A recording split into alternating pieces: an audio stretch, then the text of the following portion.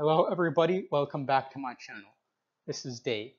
Today we're going to be looking at a very classic geometry problem from Japan. The goal of this problem is to find the radius of the smallest circle, given that all three circles are tangent to each other and tangent to a common baseline, as we see in the problem. In other words, given this information, if we know the blue and the red radius, what is the radius of the smallest circle? First, a little bit of historical background.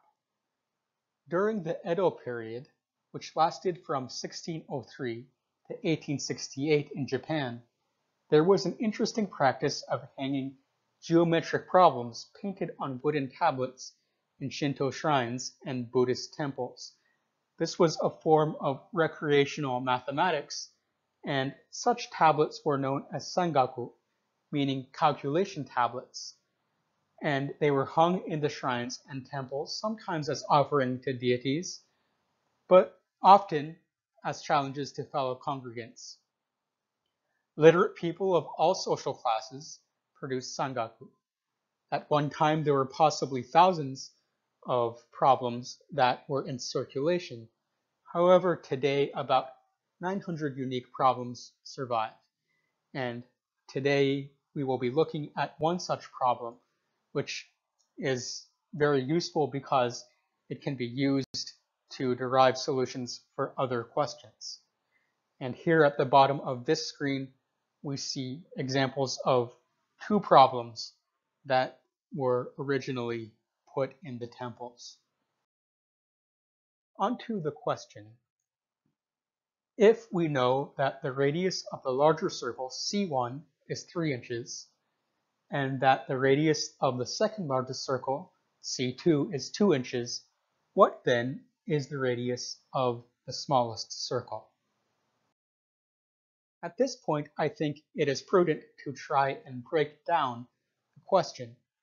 As the great mathematician George Polya once said, if you can't solve a problem, then there is an easier problem that you can solve. Find it.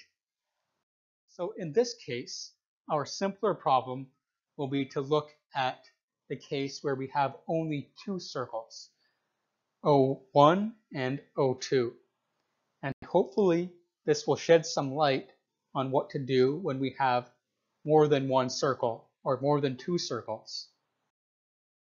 So the first thing we will do to solve the case where there are two circles is to drop down a perpendicular from O1 to the baseline. And we will do the same thing for O2.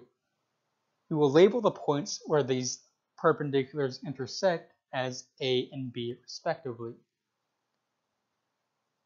We will also label the radius. So circle O1 has a radius of R1. Circle O2 has a radius of R2. Next, we will draw a horizontal line parallel to segment AB that intersects OA at a right angle. This will enable us to use the Pythagorean theorem. Now, certainly some form of the Pythagorean theorem would have been known in Japan in 1820, so using this would not be an anachronism. So, to use the Pythagorean theorem, we will write that O1p squared plus the length of the segment O2p squared is equal to the hypotenuse, and the hypotenuse is the length of the segment O2-O1. However, as we can see, OP is simply the difference in length between R1 and R2. So we can write that O1p squared is simply the quantity R1 minus R2 squared. Likewise, the hypotenuse O2-O1 is the quantity R1 plus R2 squared. We can now expand these terms, and we would get R1 squared minus 2 times R1 R2 plus R2 squared plus the length of the segment O2P squared is equal to R1 squared plus 2 times R1 R2 plus R2 squared. Now we can cancel out the like terms on both sides, and after rearranging, we would get the relationship 4 times R1 times R2 is equal to AB squared. We will now use this information to solve the case with 3 circles. And here is the case with 3 circles rather than 2. First, we will make some annotations on our diagram here in order to make it a little bit easier for us to see the relationships between the circles. First, we will connect C1 to C2, and we will indicate the radii of each circle. So circle C1 has a radius of R1, and circle C2 has a radius of R2. Next, we will drop down perpendicular lines from C1 and C2 down to the baseline. We will label these points A and B. We can also do the same thing for C3, and we can label this point A prime. We can now draw a line parallel to A prime from point C3 that intersects the segment C1A at 90 degrees. We will do the same thing on the other side from C3 to the perpendicular line C2B. We will label these 2 points P1 and P2. Next, we will connect C1 with C3 and C2 with C3. We will indicate the radius. So once again, C1 has a radius of R1 and C2 has a radius of R2. And of course, circle C3 has a radius of R3. Now, because all 3 of these circles are tangent to each other, and they're also tangent to the baseline, we can use the same relationship that we found in the previous slide. And we can write down these 3 relationships.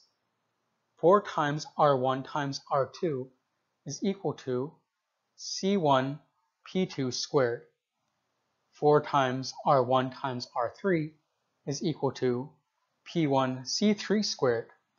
And 4 times R2 R3 is equal to C2 P3 squared. However, P1 P2 is simply equal to P1 C3 plus C2 P3.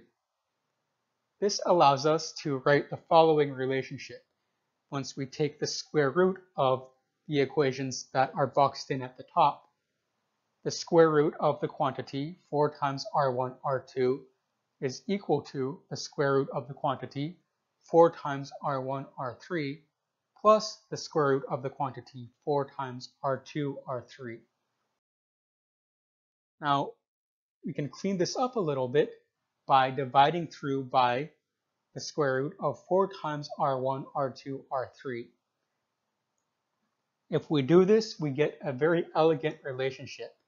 We find that the 1 over the square root of R3 is equal to 1 over the square root of R2 plus 1 over the square root of R1.